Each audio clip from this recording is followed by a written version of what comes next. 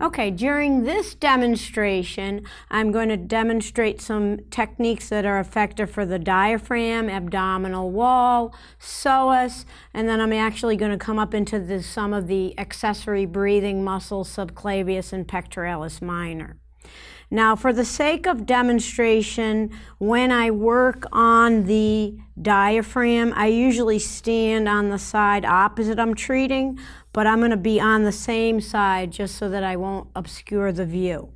Okay, so remember, I want you to demonstrate the nasal breathing pattern that I previously taught you.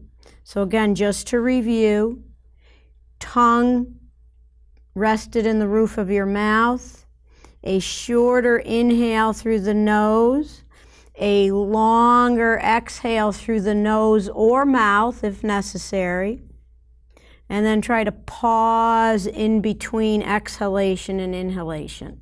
Okay? Try to keep your back nice and flat. So I'm just framing through the lower rib cage, diaphragm, speaking to his diaphragm.